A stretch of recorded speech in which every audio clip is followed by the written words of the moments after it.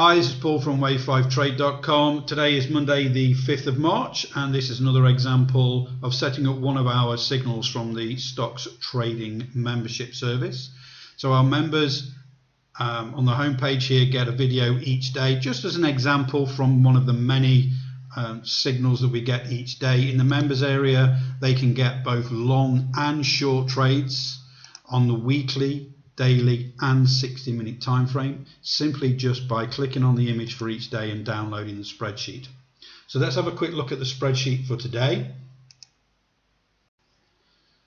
So this is the daily time frame. We have weekly and 60-minute for shorts, but today I've chosen the daily time frame on the short trades for a potential short on PE, Parsley Engineering Inc. So let's have a look at the chart and set it up.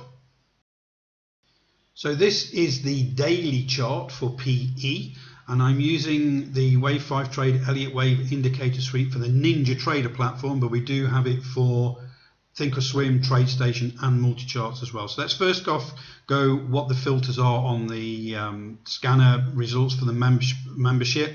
So we have the 535 oscillator down here just pulled between 90 and 140%, and that's what we're looking for, that initial filter on the membership service for the signals there. We also have the stochastic crossing over in the overbought zone here for potential short, and we've got our fourth wave finding resistance here because it's a short in our pullback zones. This is our probability pullback zones. The red zone here is a 75% probability it's going to go on and make a new wave low into our automated target zones down here around about 1950.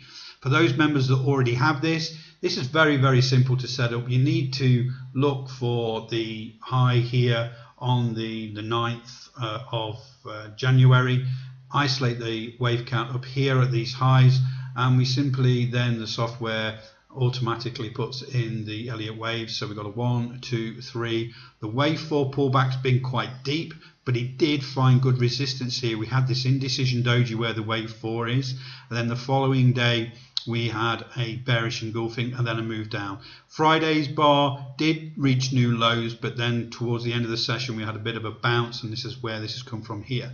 So these setups are all way in advance.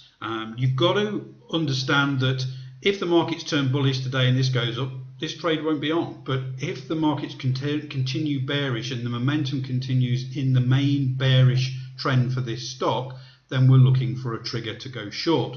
So we've got to go reasonably conservative here with an entry.